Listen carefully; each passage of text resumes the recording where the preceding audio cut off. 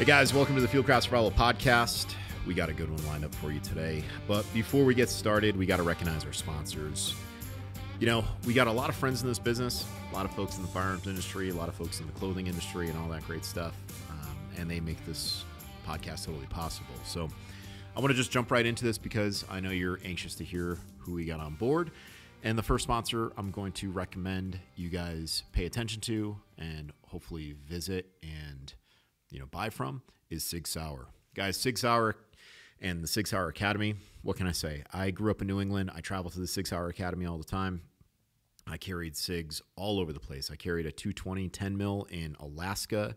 I carried a 226 for a while in my early 20s. And currently I'm going back and forth between a 320 X carry full size and a P365 that started off its life as a standard P365 with like a 10 and a 12 round mag. Now it's the XL grip. And my buddy Cav recently hooked me up with an XL slide. So the 365, I swear to God, is one of those guns that like you just need to have at least one. Same thing with the 320 because you can modify it pretty much to whatever you want. And now I got word that I might be even getting my hands on one of those 10 mils, which is pretty sick. I love the 10 millimeter. It's one of those rounds that has all the millimeters. And if you can find some of the original hot rounds that are loaded to the original specs, mother of God, that is a potent black bear dangerous game round. So guys, please check out Sig Sauer. Please check out the Sig Sauer Academy. When you go up there, take a look at the new SIG Experience Center. It should be opening up. I think you're really going to enjoy everything about that whole experience. Please stay at the exit or in if you go up there and check out Goody Coles. Those are my two recommendations for a place to stay and a place to eat if you go up there. Second company I want to bring your attention to are the good folks over at Black Rifle Coffee. And if you use the coupon code CRAFT15, that'll get you a discount when you check out. Certain things aren't going to be on that discount. It is what it is. But you will find that it's going to work with a lot of the ground coffees and a lot of the instant coffees and things like that. Evan and the guys over in Salt Lake City, they've hosted us a bunch of times. We've hosted them. I mean, on our Sprinter van, if you guys ever see us on the road, big green Mercedes van with Black Rifle Coffee on the side, honk at us, wave at us. Don't wave anything at us. And if you find us at a gas station, see if we have any of those ready-to-drink cans, which we probably do, and we'll give you one. So please use that coupon code CRAFT15, and that will get you a discount when you check out at Black Rifle Coffee. And if you guys haven't tried our new Fieldcraft Endurance Blend, please do so. I mean, right now, Shackleton is so hot, right? I mean, that's what everyone is talking about, the whole Shackleton endurance ship being found and being preserved all those years. Well, drink a cup of coffee, read up on it. It's an awesome story, and it's even better coffee. All right, guys, like I said, I'm not going to waste too much of your time here. Please check out our good friends over at Sig Sauer and Black Rifle Coffee, and let's give this podcast a listen. Here we go. Jeff, thanks for making the trip out here, man. Of course, dude. Happy to do it. Your weather was perfect for a flight in and a drive over the mountain. Well, I always think, oh, it's Colorado. You're just going to drive. But that's like 12 hours of driving. So it would have been nine from the ranch to here. Yeah. So I might have saved 3 hours on each side. Yeah. But the storm, I mean, we're sitting on a storm right now. Mm-hmm. It just dropped a whole bunch of snow in California. And now we're getting it. And I just looked outside the window making your coffee upstairs, and it's starting to come down right now. Yeah. And you'll get a dozen accidents from new drivers figuring it out for the first time. Yeah, they're remembering. Yeah. So if you guys don't know Jeff, we've kind of teased out Jeff over Fieldcraft Survival content in various form factors, but we did film a Frontier episode with you, right? Not yet. Oh, we have it booked. We ran out of green weather and cattle on pasture because of the winter. So. That's right. We have a booked Fieldcraft Frontier episode coming with you, which I'd like to do right after this podcast is released, and doing the things that you deal with winter-wise with these issues. In fact, perfect content. John, make a note. In January, having the opportunity to go out in my scout camper and camp out in the scout camper on the ranch, but seeing how cattle ranchers like yourself, owners like yourself, go through harsh winters in Colorado. That'd be cool content. Yeah, I'm down. Yeah, it'd be cool. I mean, the harshness of the winter is usually 3 days at a time of nasty weather, and then it gets mild, and that's the benefit of where we live compared to, you know, some of the ranchers in Montana. Yeah. So usually ours is a little cyclical, which actually from a health standpoint for cattle isn't ideal. Yeah. Because their respiratory health will start to diminish when it gets warm and cold all the time. So there's a lot of weather externalities that cause issues like that. So that's one of the biggest challenges we have. Ah, interesting. Yeah. And we'll capture all of that on film, like we did with Little Belt Cattle Co. and some of the other guys that we're highlighting in this thing we call Frontier, which is us keeping cattle ranchers, and I think the fabric, the foundation of American culture, but also subsistence for Americans on the forefront of your mind and educating and all those things. That's one of the reasons I brought Jeff on the podcast. Jeff brought me a gift, Colorado Craft beef. You guys were established in 1917, a little present, but I want to do an unboxing for you guys just to make you jealous. Do you guys offer these for sale? We do. Oh. That is the small summer sausage gift box. So we do a ton of those during the holidays, great holiday gifts, or we just have people that love to stock them. So that is a seasoning packet from one of our local seasoning suppliers in Sterling, nearby. Just a little info card. That's really cool. And then I got 3, what do you call them, logs? Yeah, 3 of the small summer sausages. 3 of the small ones. And this is beef summer sausage. It's going to be the original. There should be a jalapeno in there somewhere. Yep. Original, and the third one should be jalapeno. Yeah. Beef jalapeno summer sausage with cheese. There it is. So cattle rancher. Yeah. Cattle owner, 1917. Let's talk about your story. Like, where'd you guys get started off in cattle ranching? Thank you for that, by the way. Of course. Because I'm going to tear that up tonight. Yeah. The kids will destroy that. There you go. Walk me through how you came about into I assume, family business? The wife's family business. Wife's family business. Yeah, so even better. If you're going to get married, be the ugly one and Yeah. marry up. Always up. I knocked that out of the park. Awesome. So my wife, Kara, who's, I don't think she's met Andy yet. She's met Paul Sharp and a bunch of those guys. Yeah. We've intersected a lot. Her family founded the Double/N Ranch in 1913. Oh, wow. And after living there for 4 years as part of the Enlarged Homestead Act, they got deed to the first half section of land in 1917. And that's when they got the Double/N brand from the state of Colorado. So that's the established brand is 1917, but they founded the ranch about a quarter mile from where we live today in 1913. Wow. So 1860s establishment, Homestead Act. It was like getting people incentivized to push west.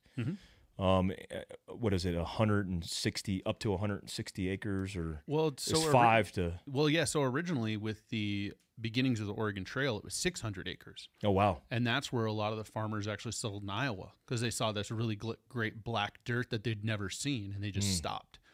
And then all the poor schmucks of my family that ended up in Oregon, where I'm from, they kept going until they got to Oregon and were like, man, we should have stopped in Iowa. Yeah.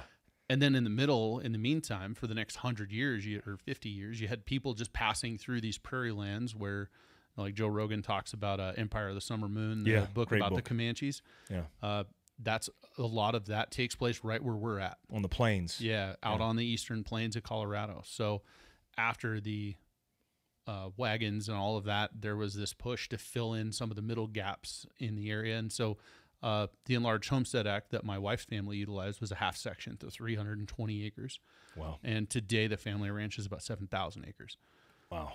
So only 100 years to do it. No big deal. Wow. That's a big deal. I mean, a lot of the original ranches, even original brandings, are closing down by the year, by the month.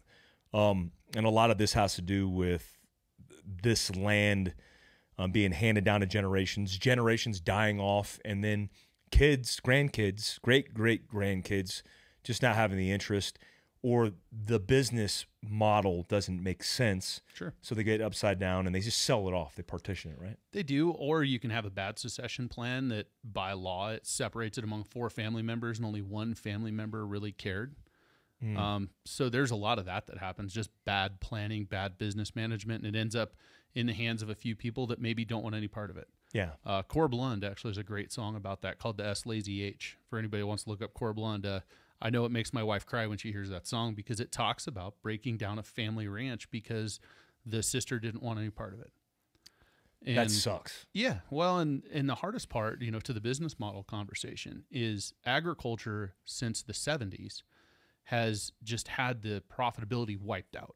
So in the 70s, for every dollar you put into ag, you could expect about $1.35 back. Decent and you're margin. A businessman. That's an okay That's a margin. good margin. Yeah. It's 14 now. 14 cents. Cents. It's $1.14 for Half. every dollar you put in. Oh, less than half. It's 40% left. And, Insane. Well, and then how do you bring back another generation?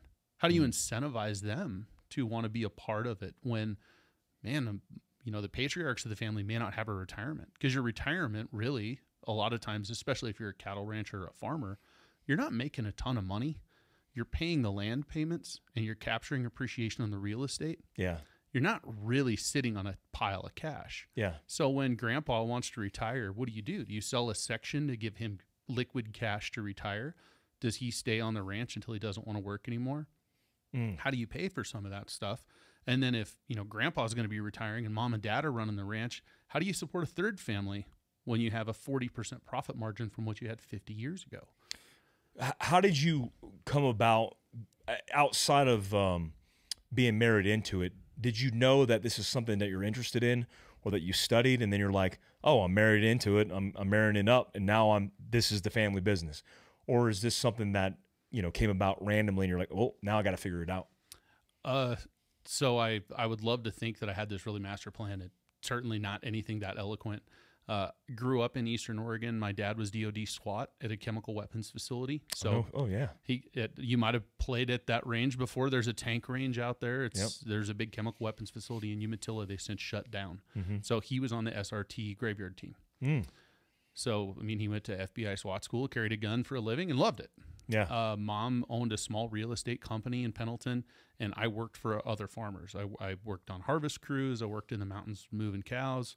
Loved ag, went to junior college in Pendleton, and then went to Colorado State University and said, man, I like money. I like ag. Got a degree in ag business. Oh, really cool. Yeah. And then minors in finance and accounting. So I'm a bona fide spreadsheet nerd, but I like to work with my hands and run equipment. So luckily it works out because I can build you a spreadsheet, or I can go, use a skid steer and tear up your yard. Awesome. After school, I actually went to work for Cargill, the big grain company. I expected to go into the animal sector, but that was in 2005, and Cargill had the best offer. So I went and ran export terminals for them inland in Nebraska and Minnesota, loading trains that go to the ocean and get shipped overseas. So I was exposed to that market. Went back to Oregon, ran a bunch of construction projects for a few different people doing subdivisions or big, apartment remodels. Because I turned into a paperwork guy at Cargill, I got good at capital projects due to the paperwork intensity of corporate America. Met Kara. She was living in Boise. Decided we were going to get serious. I was going to move to Boise, and I went to work for a company called the Bratney Company out of Iowa. And that was where I was able to put a lot of finance backing, a lot of construction management, and my ability to BS with the best of them into a corporate sales gig where I was the corporate salesperson for people like Land O'Lakes and Coors, and we did things like that. So then you start stacking this very rudimentary value chain of corn in the field to a boat that goes overseas, and that's all you ever see, to this production value chain with people like Coors or people that make tortillas like Masica down in Texas, or flour milling companies like Graincraft that's based out of Tennessee now, but they've got a big facility in Ogden that I used to work with. And when you start putting all those together and then tie it back to the animal sector where I ended up with this weird skill set where I actually worked in private equity for a few years on the agricultural side, because I have this blue collar knowledge of how trains move and how all the commodities function, how to work with operations guys, the equipment needed, the construction that needs to happen, but also the financial side of understanding how that all has to marry together to get a black number at the bottom of the sheet so you can pay people. Yeah. Private equity did really well for a few years. And then the beef company we started in 2018, it started growing, and just through natural attrition, I started taking that over. And since then, we've added a couple more businesses. Just recently, we did a joint venture to take over the feedlot that we use to finish our cattle at. So now we're doing that on a custom and commercial basis. So just, like you guys, man, building an empire one step at a time. Yeah, it's interesting because I'm always interested to hear the startup story of how guys our age got into business, and because it's generationally a completely different perspective, because we grew up analog, but then we were immersed in technology through that progression. But we saw the dial-up analog processes becoming digitized, and now we're immersed in a technological world. So I think we are like the last. How old are you right now? 40. Yeah, so we're around the same age. We grew up in a state of transition, and so if we didn't shift and adapt our ways of thinking, which I think is advantageous in new business, especially in agriculture, then agriculture wouldn't be in the best position. Because if we just depended on legacy ways, the good old days, the good old boys, all the business would be dead. Because a lot of businesses that I see when I talk to, Wasatch Wagyu, when I talk to Greg from Little Belt Cattle Co., these new ways of thinking, interoperating, building relationships at a grander scale, introducing technology, social media marketing and campaigning, all of these different things, even the boxing, where it's like, hey man, this could be a good e-commerce based business. If they're not adopting those tactics, they're failing, and they're failing miserably. And you can't blame the great grandkids who can make twice as much by moving into Boise, into the city, and working for a tech company, making that money, when they'll go broke, especially if they're getting taxed to the land, which a lot of people are. I mean, I just got a $5,000 bill from Wasatch County and for my house. Being here. Just for being here. Right. I'm like, damn. Hey y'all, wanted to take a quick break from this podcast to let you know that one of our sponsors is Element, oftentimes mispronounced as LMNT. It is an electrolyte company, and if you haven't heard anything about them yet, they are taking the science-backed electrolyte market by storm. Each little sachet of powder has 1,000 milligrams of sodium, 200 milligrams of potassium, and 60 milligrams of magnesium. Everything you need, nothing that you don't. That means no sugar, no junk, lots of salt. Lots of salt. You'll get used to the salt, don't worry. As a nurse, I've always understood the importance of electrolytes in our body. When you're doing any sort of natural processes, which happen on the daily in your body, whether you want it to or not, or you're expending energy through working out or chasing kids or just doing your basic job, you have to rehydrate with more than just water.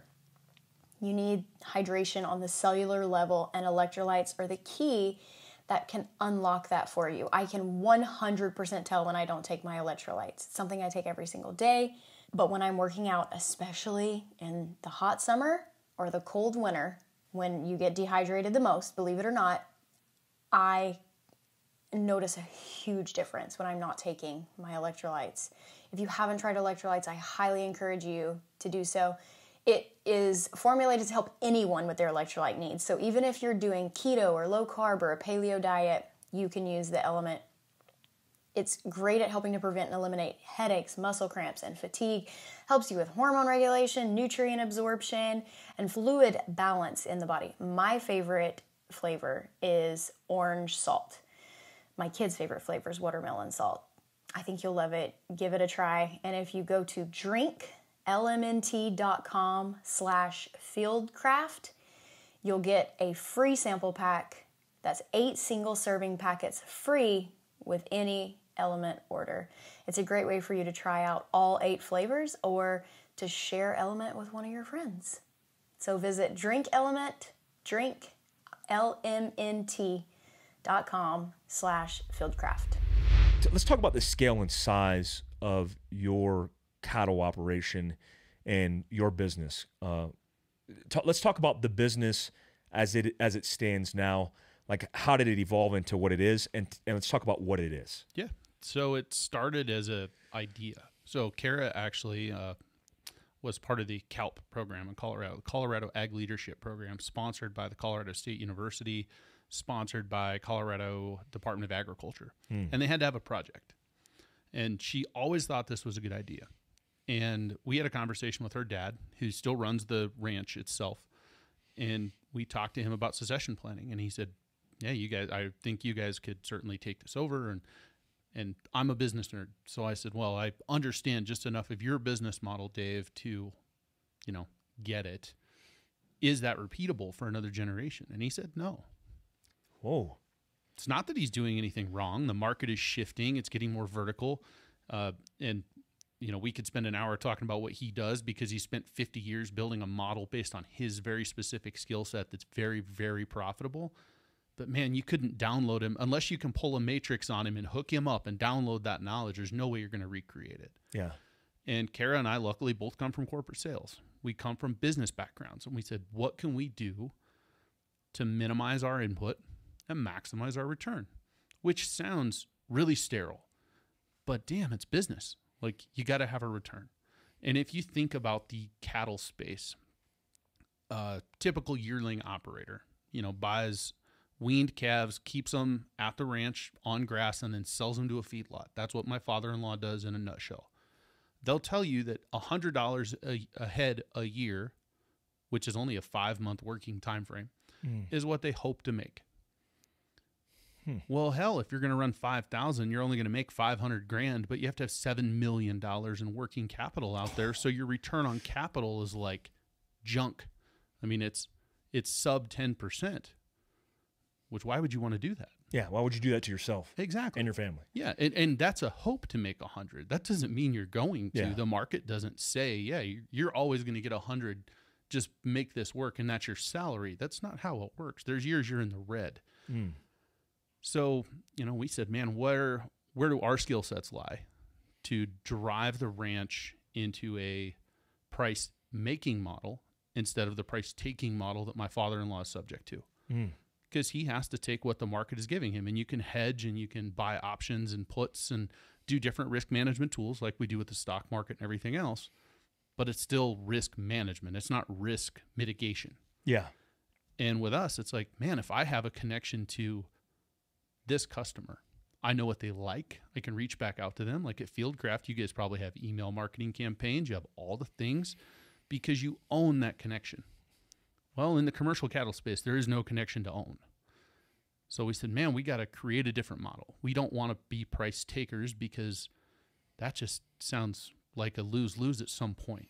Like, I like craps and shooting dice as much as the next guy, but sooner or later, they're going to get you. So we took that. In 2017, we started the company. We did a ton of market research, and our theory was, we know some other ranchers that grow beef that sell some here and there. Maybe it's, cull calves or different things they can do to add value.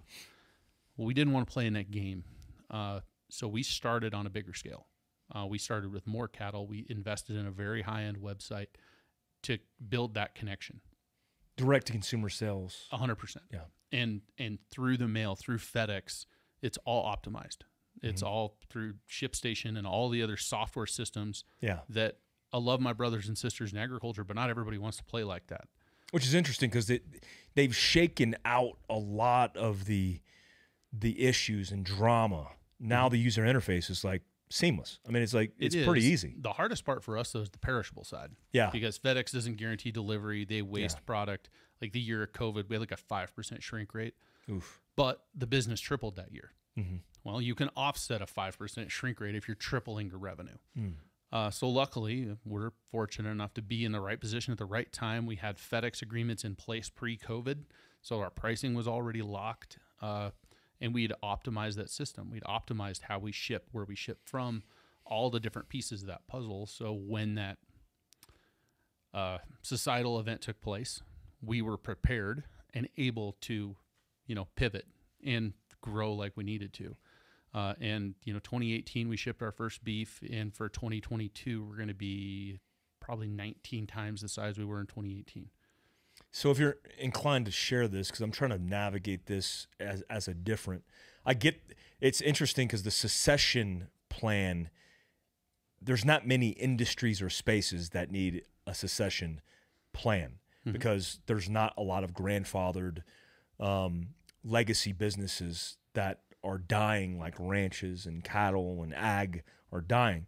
It's amazing. That's 100% amazing. I'm talking to I personally want to have an orchard as part of my setup, and I'm talking to two retired in their 80s who did orchard farming for 40 years. Wow. Who did relationships with Dole early on, who got out of the business because they didn't want to adapt because they wanted to retire. Right. But they could have succession planned and integrated in technology, and it could have been amazing. Whether it was direct to consumer sales, advancing the pro shop, or I say pro shop, but it's like a farmer's market tactics of bringing people in to pick.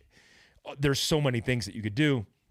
Your wife came up, and you came up with that via a business plan in the academic sense, right? You came up with the actual structure of it. Yep. And then you executed it. If you take a cow that you went through a traditional legacy ranch and by the numbers versus your cow that's going direct to consumer through the mail in your model, what's the multiple there? Where do we look at, like, is it a 4X over the standard cow? And do you look at it that way? Not necessarily, because from a risk management standpoint, we have a commercial market that those cattle could land in, right? Yeah. So let's just talk T-shirts. We'll make it really simple. Yeah. You can buy 10,000 of those next level T-shirts, the T-shirts everybody uses. Yep. Okay. Well, you can resell those. That's a known commodity. Well, if you overpay for them, or you overproduce your own T-shirt and you need to sell it at a lower price, you're extending too far. So the problem we run into in the direct-to-consumer beef space is a lot of times people are not as mindful of their financial position as I think they could be, and they don't keep themselves protected on the commercial market. Because our biggest issue is if we overproduce cattle, because mind you, if we want cattle 6 months from today, they go on feed in the next 30 to 60 days. You're projecting 4 or 5 months out on a commodity that has a known value that doesn't demand a premium. So you need to manage your risk in a way that you keep that throttled. Yeah. And like Greg at Little Belt, he's doing a great job of that. I went up to Micah Fink's event last month, and Greg and I had a cocktail up at the Armory, and great dude. Yeah. I thought he was taller, but I hope he listens to this, shoots me a text message. But they need small seals to put in submarines. That's right. But insofar as a multiple on production, we are almost on par with our production costs. Is that because the foundation of the commercial cell is more secure in its position, and then the direct-to-consumer cell, it's like, we don't know. The market might just tank, and then you're left over with all this beef. Well, and then the flip side of it is all your cuts have different values, right? Yeah. A brisket's not worth as much as a ribeye, but then you have certain guys that charge $12 for a brisket, and I charge $8. Then you have other guys that charge $14 for a ribeye, and I charge $26. Oh. So you have the sliding scale on all these different values, because once you turn that cow into meat, it's a different commodity. So the bigger problem isn't necessarily the general multiple. It's how do you move all the product? Because there's a lot of people, you probably know some around here, that do half beef. Yeah. Sure. Well, the number of people that really want to buy a half an animal is pretty low. So you're minimizing your audience. You're minimizing your market. So we sell smaller bundles. We have a griller box. We have a burger box. We have the comfort cooking box. We have a smoker box. We've built all these different packages so people can buy the type of steaks they want for the most part. And we've built those in such an algorithmic way that as things start to get overstocked in the freezer, like we get high on burger, we can, trip a lever in email marketing and give a break on burger pricing to lower that inventory and keep everything flat. So from a multiple standpoint, I know it's taken me like 5 minutes to not answer your question. No, it's important. The context is important. Yeah. So from a multiple standpoint, that's not the biggest thing. It's the bigger thing is, what do you do with all the inventory? Yeah. Because if the job was to sell all the ribeye you can make, we can all do it. But you also have short ribs. And can you make money selling liver? And can you make money selling heart? And some people don't like this cut. They only want that cut. So the short ribs, the Koreans buy. The liver and the heart, I think the Chinese are on board with that. Am I allowed to say that? Is that that's up to you, man. So your biggest issue is figuring out. Well, I find that interesting because there are such niche. There are now niche small businesses that focus their attention on these very small ag spaces that they can't get supply for. Mm-hmm. And then there's suppliers for you, or like you, who are looking for those commodities, for that commodity in that resource, but it needs to be consistent because you can't gamble every time you flip a cow and then last minute try to find and source. Like Liver and Heart. Who are those guys? They ancestral Ancestral Health. And Ancestral Health. Man, I actually took their supplement. It gets me bad heartburn, but I actually love it that I could take a pill form of liver. I just don't have the time or the palate. The palate. I have people asking, "How do you cook liver?" I'm like, dude, I got like 30 head in the freezer at my house. I don't need to eat lots liver. of ketchup. That's how you cook it. But it's so healthy for you. But it's like the difficulty I could see is predicting that and forecasting that with success and consistency across the board, obviously. Well, and being able to move it. Yeah. Right? So we've got a meat wholesaler in Denver that takes a lot of our offal, the organ meats. I've got another Hispanic restaurant that takes most of the tongue. They do lengua tacos. Ooh. Yeah, which are awesome. Great, yeah. Especially by the Mexicans who know how to prepare it the right way and make it delicious. That's right. And then I've got a couple. Is that racist? Is that Jose? Were you good there? Okay, he's good with it. He's good with that. Official. Well, we've got like Danny Vega. He's a health influencer. Yes. Down out of Tampa. Good dude. Yeah. That guy loves lengua. He's a Cuban dude. Yeah. And I was like, I've never had really good lengua. He's like, you come to Tampa, I'll make you a taco. I was like, dude, that is an expensive ass taco. Yeah. But I'm going to figure it out. Like, we're going to get a nasty blizzard in March. I'm going to just show up on Danny's door and be like, what up, man? Here's some taco. With the highest quality tongue. Yeah. Here. I'm going to go sit on the beach. Let me know when the stuff's ready. Dude, I love that, man. Yeah. So the big thing is, we have like double wide burgers in Fort Collins. It's a food truck. We do a custom grind for him, and he does a fair amount of burger every month. So it's just building these value chains that move product out of the freezer because it's resource management. It doesn't matter if you're kicking indoors overseas and you're like, man, how many birds do we have today? How many helicopters do we got? We got to take this many people. Well, we only have this many helicopters. There's a math problem. Yes. One of our biggest resources is cattle on feed, space in the freezer. How fast can you turn that space in the freezer to allow for new inventory? And yet that lever can't be a question because there's a finite amount of freezer space. I love all this because I love it because there's so many proposed problems, but so much creativity and room for creating the best solutions via your ecosystem, right? Because Greg at Little Belt is doing the food truck. Yeah, and he's crushing it. But it works for him specifically because he's in Bozeman, where a whole bunch of people appreciate that kind of farm fresh food delivered to a food truck, and he has the problem of too much burger. How are we going to move this burger? Yeah. And it just works. Same problem I had, right? We just figured out kind of the same solution, just different levels of involvement. I love that. How many head of cattle do you move at your ranch, the 7,000 acre ranch? So the family, Kara's dad is going to be, in the thousands on the commercial side. Yeah. Craft beef is a very small portion of that. So are you working the craft component of the overall? Craft beef is strictly Kara and I. That's so awesome. It's not linked in the commercial side. We help Dave. We do some work for him just, because he comes and helps us when we have to gather cattle. It's a big handshake deal. And occasionally I have some Busch Light for him. And occasionally he has a bottle of whiskey for me. It works out fine. Love that. And, it just depends on where the model goes, who needs help. And it's very much that handshake type environment that you want. It's, hey, John is one of our other neighbors. He lives 5 miles south of us. Well, when he's moving his cows and preg checking cows, we go help him. When we need help, we call him and he comes up. And never have we ever exchanged money for any of it. I love that. Yeah. Well, it's go along to get along, man. There needs to be more people giving to society instead of wanting to take all the time.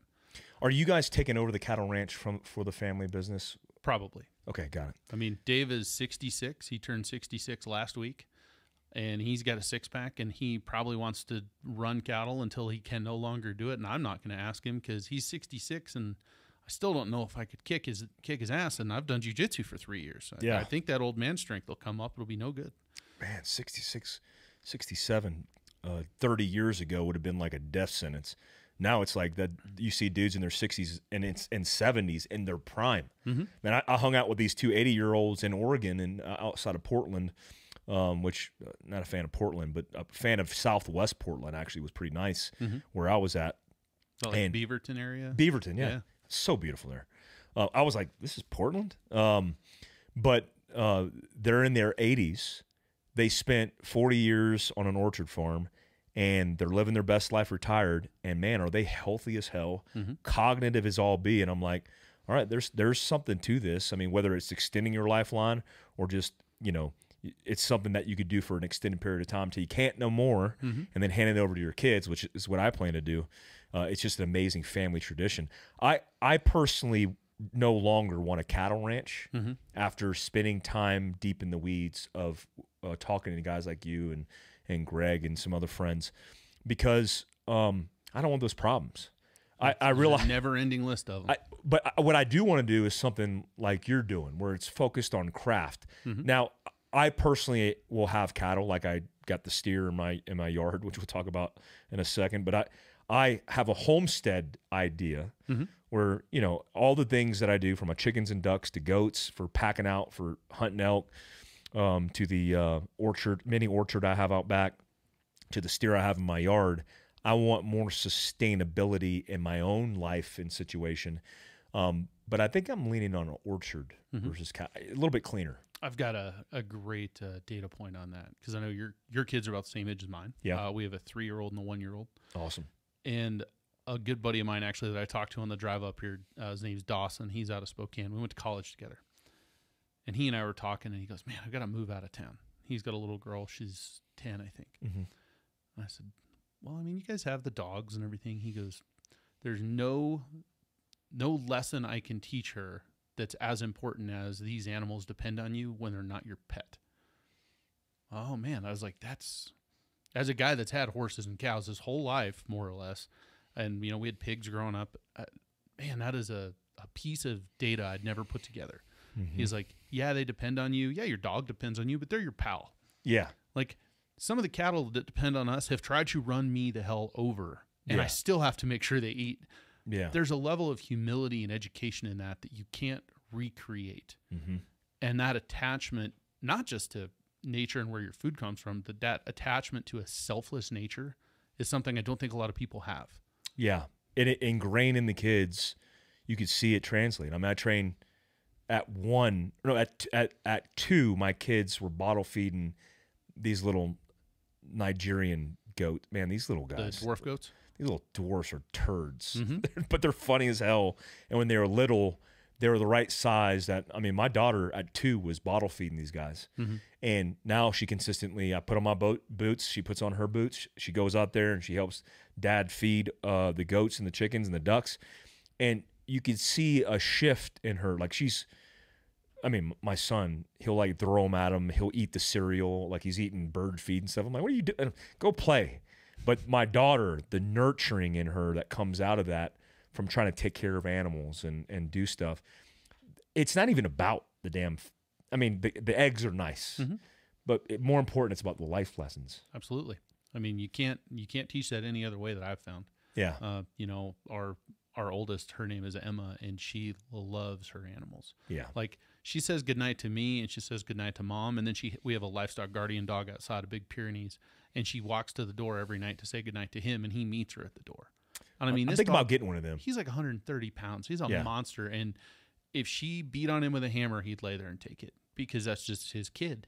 And I'm like, that's awesome. And we're fortunate enough to be able to share that with the girls. That's so awesome. And they're good with kids. Pyrenees are like really good with kids. Yeah. Well, they're good with their things. They're very accommodating to their stuff. Yeah. But man, if that Pyrenees has caught 3 coyotes, like ran them down.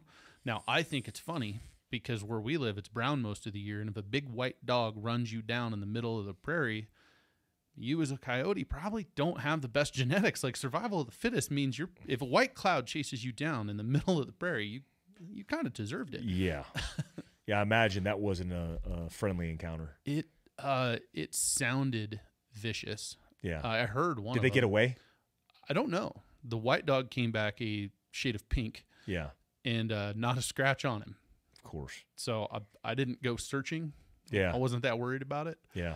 But they're running sheep up here, up in the mountains above my house, and I ran into them. I was joyriding in the back and ran into a herd of them crossing the road, and the Pyrenees was acting as a crossing guard, literally standing in the middle of the road, waiting for them to cross, and just was staring me down. And I've ran into Pyrenees shepherd dogs in Afghanistan on the middle of patrols that have scared the hell out of me. We've had to kill a couple of them because they're so territorial towards their herd. And once they dial you in and they pack together, you can get murdered. Problem. It's a real problem. Yeah. And a damn gun is the only thing that could put them down. And even a 5.56 at that point, you better be touching off more than 1 or 2 rounds. Oh yeah, they're violent. So. Let me ask you about this, because I am still trying to wrap my head around this, and I want people to kind of get a sense for this. I've talked to Greg about this and some other friends, and I'm experiencing a little bit with the steer that I got. So Wasatch. It's like you just moved here. Yeah. Wasatch County is where I live in, which has a lot of Native American history, a lot of colonial pioneering of the Mormons. Great history at the center focal point through this whole valley of a great American history. When I talk to Wasatch Wagyu, my buddy Greg is like, "Hey, I heard you're interested in cattle. I have a Wagyu," because I eat the only Wagyu I eat is local Wagyu. I eat it from the chop shop in Park City, who sources locally, and I eat from Wasatch Wagyu. And I can't do too much Wagyu because it's too rich for me. But once a month, a couple times a month, we'll do something. And I said, "Yeah, I'm looking for cattle. What do you got?" And he goes, "Oh, I got a Wagyu steer." And I'm like, "That's perfect, man. How much for the Wagyu steer?" He goes, "Well, because we're helping each other out. We help each other out all the time. I'll let you get one." Like, "Greg, that means a lot to me. Thank you so much, man. Let's get it dropped off." So it shows up and it's 6 months old. And I'm thinking, a baby? I'm thinking the size of this table at a minimum. Like, it's going to be the size of this table. I've seen cows. I've seen steers that are about 6 months old, and I expect it to be 500 pounds. And it shows up at 1,100 pounds, and he's about as big as my truck upstairs. Yeah, he's pretty tall. And he's tall. Yeah. And he's wiry. Right, because he's young. Well, because he's Wagyu. That's their nature. Yeah. That's how they're built. And he basically just got weaned off his mama and the pack, which is a big herd mentality in him, right. Which is sad to see because you could tell he's very sociable, wants to be around people, or wants to be around his animals. Puts him in my yard, and then I start doing local. Well, one, I have to give him a half a bale in the morning, half a bale in the afternoon for winter feed, get his fat content up, keep him fat and marbly. I think it's a couple pounds a week he needs to be gaining. That makes sense? No, usually it's like 2 pounds a day. That's it. Sorry. 2 to 3 pounds a day is what he needs to be gaining. And that is expensive. By all estimates, at 20 pounds a bale, you're looking at $16,000 for 18 months of life. 10 pounds of bale, half that. We found a 10 pound of bale because we're in bale country. This whole valley is full of good hay, good grass. Well, the good news is my wife has a master's degree in cow nutrition. Oh, I'll hook her up with you and see if we can minimize your 5-figure feed bill. Yeah. And he said there's different tactics and grain. I mean, you got to finish them a certain way, which they're very particular. John, my South Korean Navy SEAL media director, said he knows the massage techniques because in Korea they do massages on Wagyu beef. Nice. He's going to hook that. Apparently, you get on the back of them and you got to massage them for 8 seconds before they get bucked off. Is that the rule? That's the rule. You got to do one forward, one backwards, though. Yes. In Korea. Only in Korea, though. Okay. Does the backwards extra? Yes. Okay. It's a bonus. Okay. And you add extra on profit on that. Right. I don't understand the math on cows. Cow math does not make sense to me. And even when Greg tells me, I'm like, but you're not making money. I don't understand. Why are cattle ranchers still using traditional means? Is it because of the subsidy? Is it because of these variables? Like, help me understand cow math because I don't understand it. Sure. So the easy answer is on the cow side, there's almost no subsidies. So we can throw that sumbitch out the window. Interesting. You may, if you're a farmer feeder that has cows and farming, you may have some subsidies on the corn pricing and some of those things where you can offset that to a degree. Is there land subsidy as well if you're on the cattle side? Yeah. You can do drought protection. Yeah. You can do some of that, but it's minimal. I mean, you're talking $1,000 a section. So you're not getting any substantial subsidies? No. The biggest subsidy I've heard of recently, like in 2014, there was a big drought in North Dakota, and they had to offload a ton of cows out of that area. So it's a mother cow area because there's different verticals in the cattle space. So that's a big cow-calf area, and like some preposterous number, like 40% of the cow herd was sold out of North Dakota because they had no feed. Well, the federal government stepped in, declared it a disaster, and the only thing they did is they offset their taxes on that revenue for 12 months. So they increased their feed. They offset the taxes on the feed? No. They had to sell them other cows because they had no feed. Oh, okay. For Got them. it. Yeah, they're getting rid of them. And they gave them tax deferment for 12 months. So if they bought back the cows within 12 months, they didn't pay taxes on the money they got to sell the cows originally. That is the most I've ever heard of in strictly the cattle space.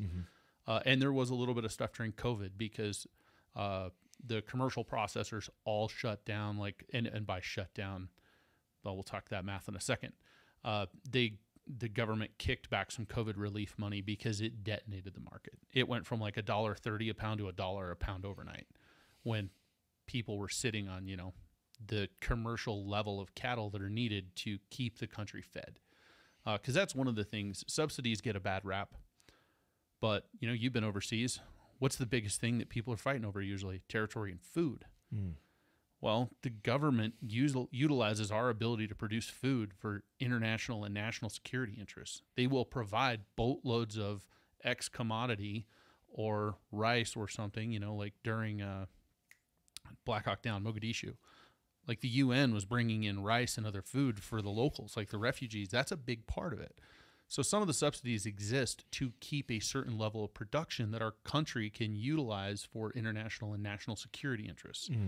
So without peeling that onion back a whole lot, because I don't know much more than that about it, we have to be careful when we start saying you shouldn't support things because like Turkey produces a ton of textiles.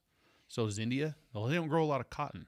So a lot of the cotton comes from the U.S. to make all that happen. It's a mutual benefiting relationship. Absolutely, and it keeps regions stable. So we have to look at the third, fourth, to 10th level effects of some of these micro decisions we can make here that might pop something off elsewhere. So if we think about the cattle industry, we kill 660,000 head of cattle a week in this country, weekly. During COVID, when everybody said we were shut down, the lowest we got to was 440. We're still almost 500,000 cows a week. So when some PETA guy right now is like his head just stroking out. Oh, it's like 3 million. No, it's 35 million pigs annually. And it's how many? 3? No, excuse me. It's 35 million cows. It's like 200 million pigs and 2 billion chickens. I just watched Charlotte's Web with my kids last night. Don't do that. And then I ate bacon this morning. So there you go. We're back on track. So we have to think about all these things, and just take the cattle market for instance. We're killing 35 million head a year in this country, around 650,000 a week. That market is controlled by 85% of that market is controlled by 4 companies. So when you say why do cattle ranchers do it, it's because there's a machine down there that's demanding product. Yeah. And that machine is it's a guarantee. Absolutely. Yeah. And that's where the commercial cattle space exists. That's why somebody's okay making $50 or $100 an animal, because they can grow them at scale. Are they making that profit? Like when I'm trying to, like some of the cow math that I've heard, the feed, they're losing money kind of month to month in some of the equations I've seen. There absolutely can be that. Okay. There's 2 ways to look at it. Excuse me. I'll say there's 3 ways to look at it. There's some people that are very progressive, very nimble. They've got different operational abilities within the market, so they can keep yearlings and make them fat cattle to hit a different market. Some people can't do that because of sheer capital constraints. If you have 100 cows, it's $150,000 a day. That's a lot of money. There's some people that do it the way Grandpa did. And Grandpa and the 4 generations before them granted them a ton of equity in a big piece of real estate that's a farm or a ranch or something. And the bank will loan on that as long as you have equity. And they will claw that equity away time over time over time. And you get these very non-progressive ag operators that at some point end up selling back to the bank or selling the farm because they ran it to the point they can no longer get financed by the bank. And the bank owns it. Well, they'll sell it. I mean, mostly they'll sell it. It'll be a distress for the land sale. Yeah. Hey, y'all, we wanted to take a quick break to let you know that this show is sponsored by BetterHelp. That's BetterHelp.com. Your mind is one of the most powerful tools and valuable assets that you can have. Keeping it sharp is so important.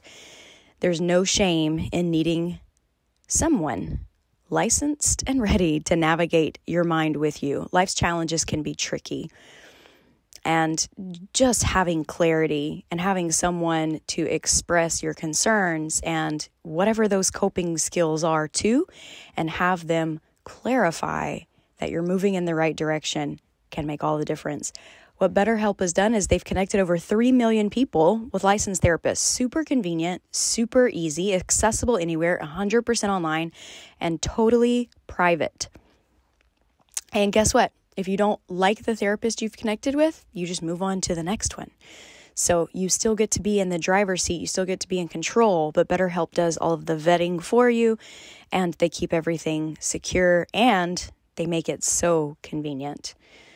Right now, if you visit betterhelp.com, BetterHelp.com/Fieldcraft, the benefit code to get 10% off for being a Fieldcraft community member will automatically be applied at checkout. So visit that website today. Let's get back to the show. So that's when you see some of this ag consolidation. It's not necessarily that somebody doesn't want to do it. Usually there's somebody that wants to do it. It's that some people are bad at it. And some people end up having to sell because they've bled so much equity they can't get financed anymore. So the difference becomes, are people good business people? Are they good ranchers? Are they good business people and good ranchers? Because that's a whole other thing, right? Like, I know a fair number of people in the shooting training world, like Mickey with Carry Trainer. We're good buddies. Yeah. Some of the people in the shooting sports world run a great business. Some people are great at social media. Very few people do what you guys do. Yeah. Like you and Mickey, where you have content, you have legitimate training classes that are constantly full. Like there's just a different level. Yeah. But you can go to any town in any place USA and find a guy that says shooting instructor. Yep. He's an IPSA guy. He's a NRA instructor. He's a whatever. There's just different levels to all this stuff. Mm-hmm. And the hard part is for the ag guys in particular, like if we take feedlots, for instance, people will really hammer on feedlots and they say feedlots are bad. Feedlots are this. Well, I'll tell you that if you're a 100,000 head feed yard in eastern Colorado and you're feeding that many cows a day, the systems you have to have in place to operate efficiently, to make money, to take care of all the animals are top notch because you have a budget, right? Mm-hmm. If you're a 3,000 head feed yard on somebody's farm that's really not regulated and not really seen by the public and it's not on the radar, it may not have as good of practices as some of the big ones. Mm. So there's this scale of economy thing that everybody loves, the romance of the small rancher. Mm-hmm. And I am a small rancher. Yeah. Greg's a small rancher by comparative scale to some of the players out there. The commercial guys. Yeah. But there's a romance around it, but you have to do things so well at a small scale to make money. Like when you guys started Fieldcraft, right? Like I'll bet you were watching some of those curves going, we got to adjust that curve because we're getting near the bottom, right? Yeah. As you grow and you have to have working capital and you have to do all these different things, and now do that with a biological entity. With all the variables. Yeah. Yeah. Do that with an entity that doesn't, if you don't sell t-shirts, that sucks. You have inventory carry, but the t-shirt doesn't die. Yeah. If you have fat cattle and you don't move them, they can die. And there's no recourse. There's nothing to get back. You can't really insure them. Mm-hmm. So as we dial into ag, whether it's farming or orchards or wineries or any sort of other agriculture, all those business components come in, and then you throw in this biological mother nature variability that's just insane and unpredictable. Weather, everything. Well, it's snowing today, Yeah. right? I think it was 2012. There was a nasty blizzard like the 15th of November or 15th of October in like Rapid City, South Dakota, like 5-10 years ago, and it killed like 60,000 cows. And then the insurance companies used to insure cows on pasture against freezing. Well, that was such a huge loss. They changed all the language. You no longer can get that coverage nationwide. So Of course. yeah, of course. And so as a rancher, you're like, I've got my stuff mitigated, and you're in, Oklahoma or wherever. Well, Hartford Insurance or whoever it is nationwide took that language out because they took such a beating on one weather event. And now that risk mitigation factor is gone. And that's happening across the ag space, whether you're in farming or ranching or any sort of production. Regulatory risk, insurance risk, financial risk, government regulations, banking regulations, it's all getting tighter and tighter and tighter. So if you're not a higher end operator that's hitting above that 14% average profitability, you're probably going to be out of business if you're not careful. When you look at how, I don't know the statistics on how many businesses are going out of business. I don't know if we know how many ranches are like going away. Mm-hmm. I don't know if we're in a scarcity where, there's a specific window where we go, if we don't have these cattle ranchers, these big commercial operations still in business, it affects the food supply. But I know there's a lot of talk about, man, it's a fragile system. Mm-hmm. It only takes a couple things specifically to kind of put us in a bad situation. What's your opinion on, is there any resilience built into the system? Are we hanging on by a thread? Are we able to get through a major catastrophe, a nuclear war with Russia, whatever it may be that's going to cause these economic and then national security issues? Are we on the precipice of this? Are we on fragile ground? To a degree. So the one thing I would say is in all the years of agricultural tracking and real estate movement, I've never seen a pasture go unutilized for a year. I mean, if one of our neighboring pastures isn't utilized and we're like, hey, why does that piece of real estate not have cattle on it? We start asking questions. You know who your neighbors are, because there's a shortage of ground everywhere. Yeah. I mean, if you're farming in Iowa and there's a field not planted and you're going, hey, why is that field not planted? Is there an opportunity? So luckily, in the commercial ag space, the capitalistic system works. Because if we start to see cattle numbers come down, the prices come up. That's what we see right now. Actually, cattle prices right now are at an all-time high since we started Colorado craft beef. So the good news is we've gained a ton of scale of economy coming into this, so we've been able to keep our beef prices flat since 2019. Who causes the fluctuation of those prices? Well, it's traded. The demand? Yeah, well, it's traded on the Board of Trade, right? So there's the Chicago Board of Trade, Chicago Board of Trade, and the Chicago Mercantile Exchange, CME. This is government entities? No, they're private, but it's similar to the stock market. It's just like that. So you can go sell corn and buy it back in a week and capture the difference if the market went down, or you owe a margin call the other way. It's just like buying options in the stock market. Yeah. So that's a risk management tool we can use in cattle. You can minimize your feed risk by buying corn if you own cows. Like there's things you can do. Yeah. But obviously it all takes cash outlay. And if you sell one contract calves, it's 50,000 pounds. So some people don't even have that. That's a semi-load. So you've got to work through some of those weird mathematics. But it is supply and demand. It's all the market drivers, and it's just cattle trading. It trades just like a commodity, just like gold, just like silver. People move to gold when currency is in danger.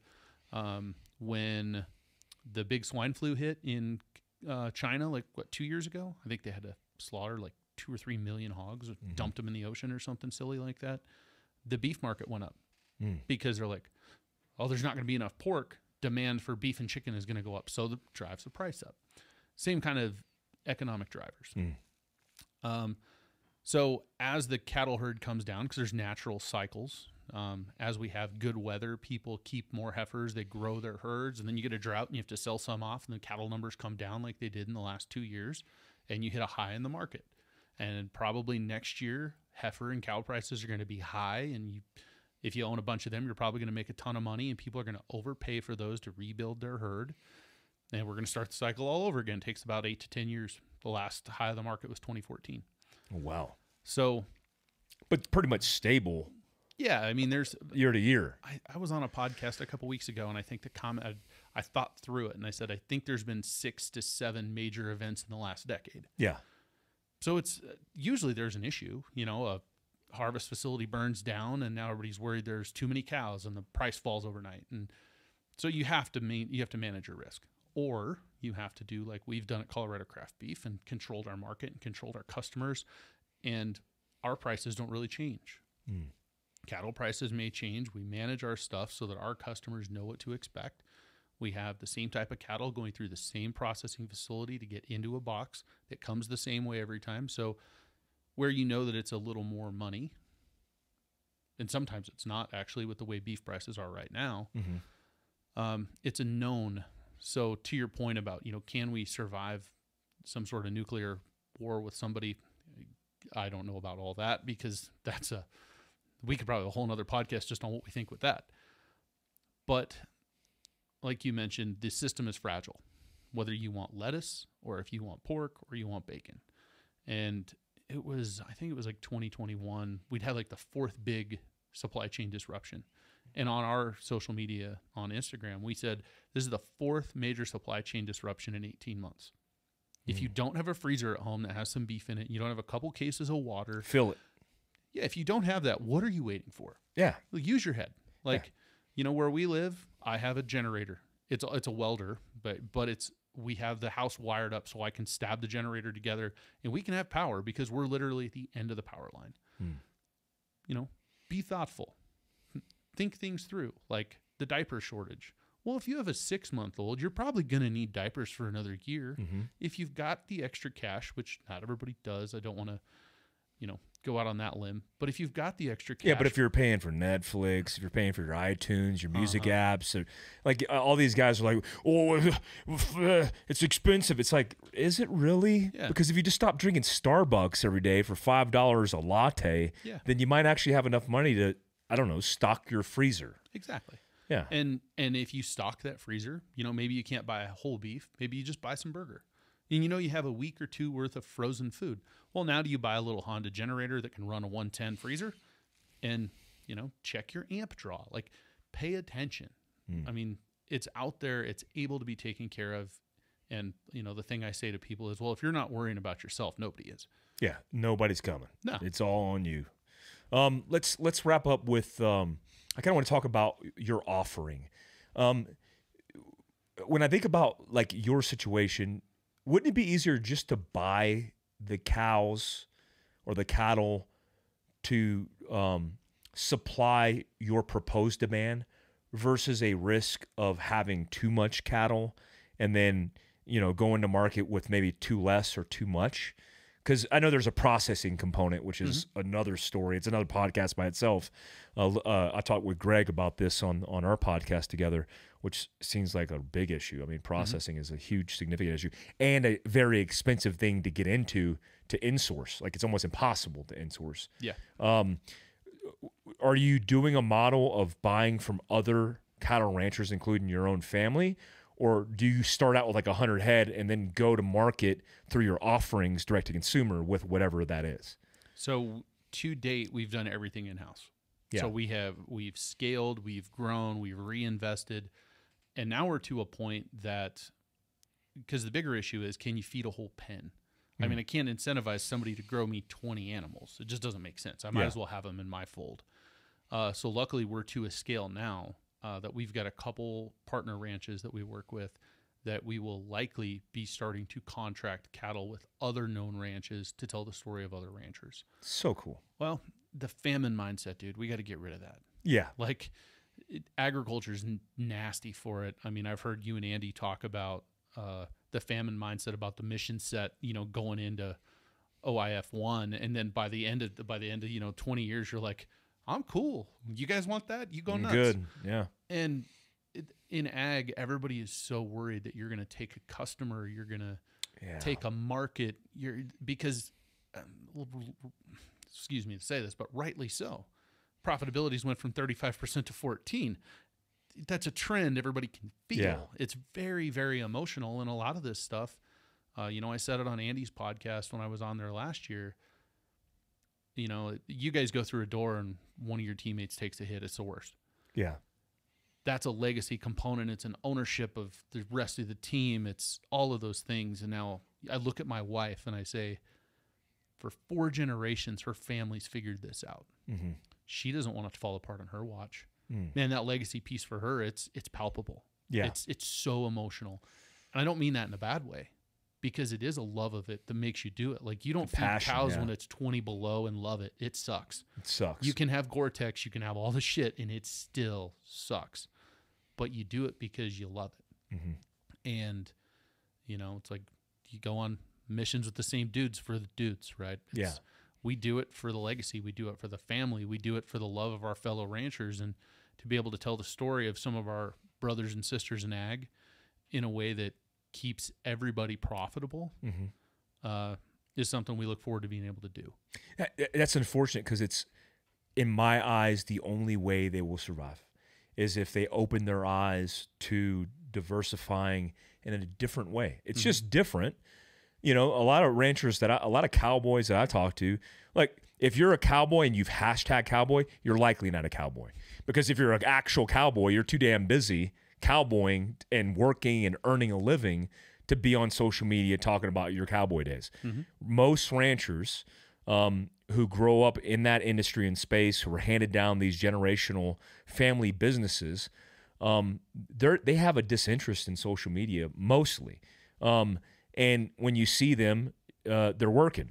They're in the combine. They're in the fields. They're working the cattle.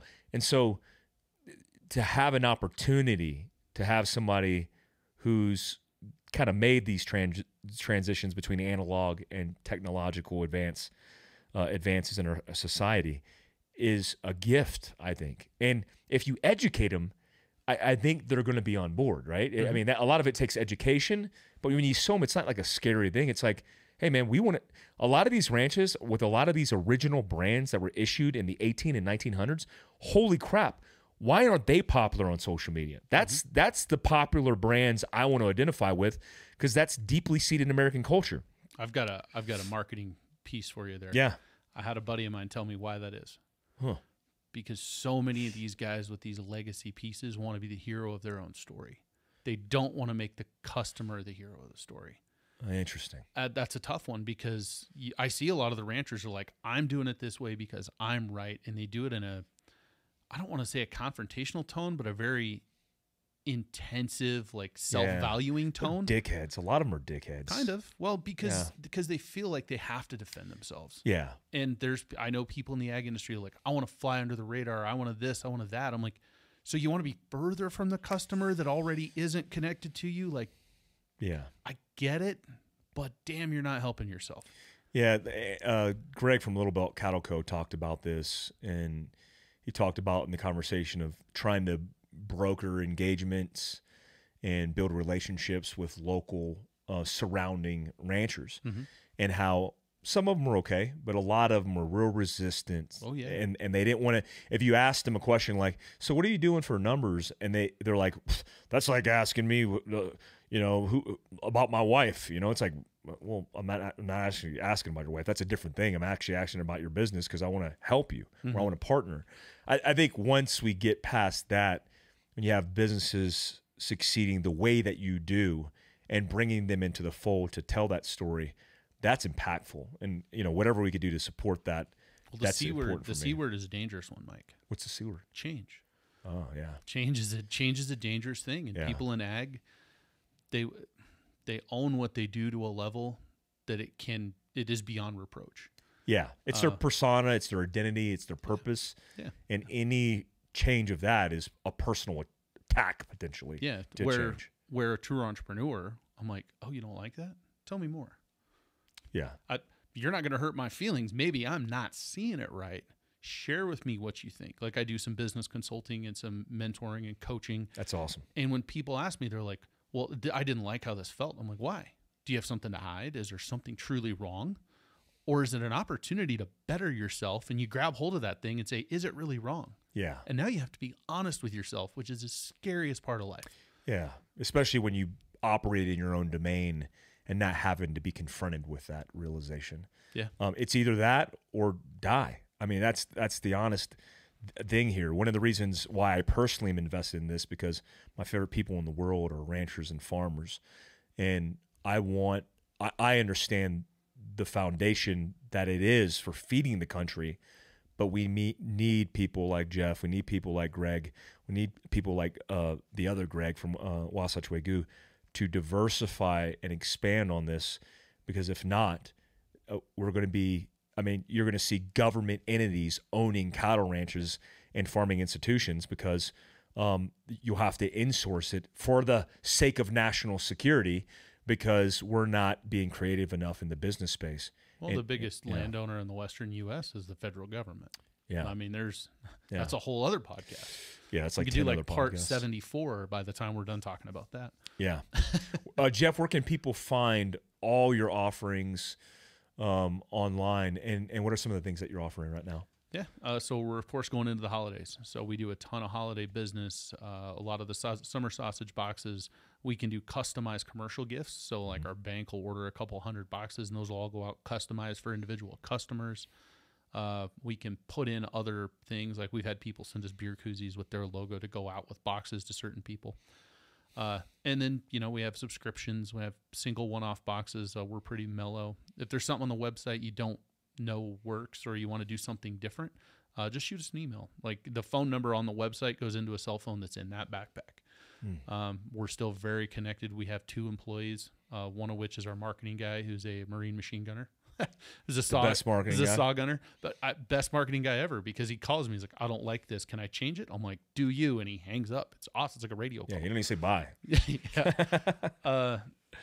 You can find everything on coloradocraftbeef.com or Colorado Craft Beef on all the socials. On the mentoring and business coaching side, you can reach out to me through that. I've got my own Instagram, but it's pretty minimal. Okay. So we're kind of an open book, Reach love out it, if you man. got any questions.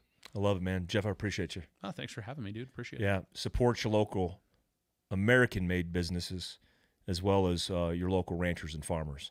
I learned a lot on this podcast. I hope you guys learned a lot. If you're listening to this on YouTube, make sure you hit the subscription and notification tab so you can get alerted to the next video, and spread the wealth of network, because the more ears and eyes that get on this stuff, the better informed we'll be. Food is the staple, one of the staples of survival that's important for our country. And if we want to be more resilient, we got to understand how this works. And please understand where your food comes from. I know there's only a few elements of food that exist in my freezer, because I don't feed my family from Walmart. No offense to Walmart, but it's coming from Jeff's place. It's coming from the hunting that I do seasonally. And it's going to come from guys like Wagyu or Wasatch Wagyu. And that's it. I want to know exactly where my food comes from, and so should you. Till next time. Thanks, bro. Thanks, guys.